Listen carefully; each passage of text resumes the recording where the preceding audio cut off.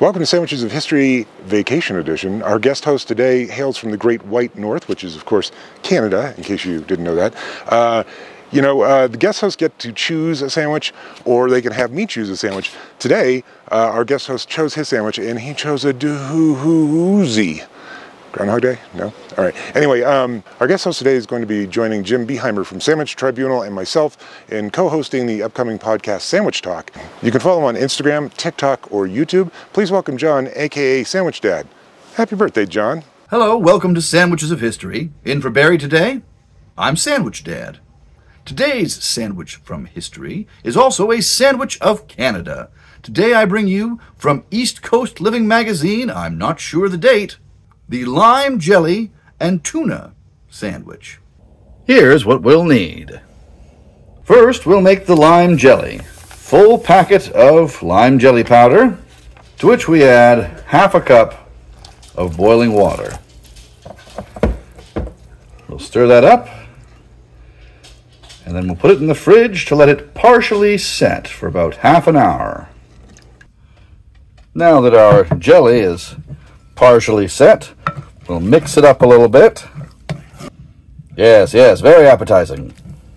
And to that, we'll add a can of tuna, drained, of course, bit of salt, pepper, about a half a cup of diced celery, half a cup of chopped red onion, and half a cup of mayonnaise. Mix this all together. Oh boy. Oh my goodness. Oh my. Okay, and then onto some whole wheat bread. We will spoon on our delicious mixture. Put it all together. Now, it's my understanding that on the east coast of Canada, this is often a funeral sandwich or a wedding sandwich, a tea sandwich, as it were. Though often eaten straight up like this, the recipe suggests that it be cut into fun shapes and left in the refrigerator to set up for a little while longer before serving. For today's fun shape, I'm going to use a dinosaur.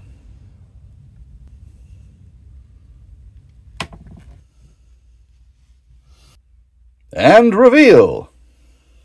All right, we'll let that sit up in the fridge for another half an hour or so. Okay, our dinosaur is back from the fridge, firmed up a little. I'd say the filling has taken on the consistency of maybe like a scrambled egg, which is interesting. I also made a backup regular sandwich, which has also been cured in the refrigerator. All right, let's give this lime jelly and tuna sandwich a go.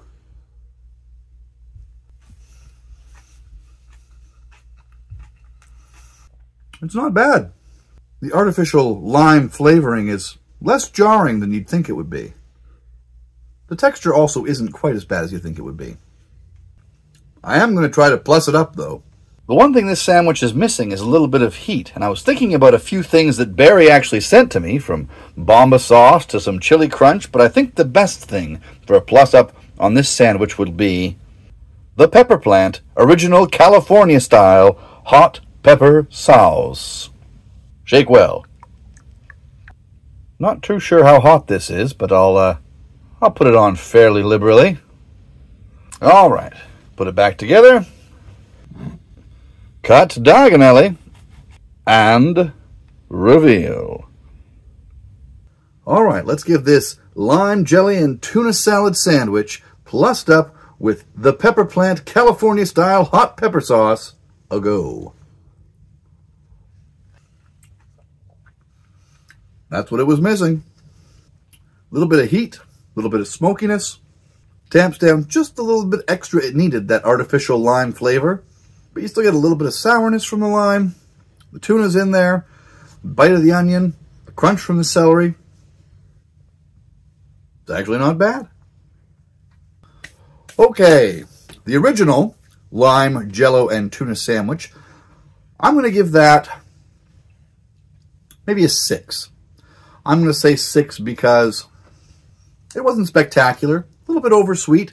A bit of extra steps just getting that jello set up. But still tasted pretty good. If it was at a funeral or a wake or a wedding or whatever in the maritime provinces of Canada, I'd probably eat one or two, sure. Plussed up with the pepper plant California-style hot pepper sauce, I'm going to go ahead and I'm going to give that a 7.5. That's a pretty tasty little number right there. The heat and the bit of smokiness kind of further balances out some of that sweet and that artificial lime flavor. It's actually a pretty tasty tuna salad sandwich. Would I make it again? No, I think I'll probably continue to keep my lime jello and my tuna salad sandwiches separate. But did I enjoy making it? Of course I did. Did I enjoy having Barry let me fill in for him today? I certainly did. For Sandwiches of History, for Sandwiches of Canada, the lime jelly tuna fish sandwich. Good day.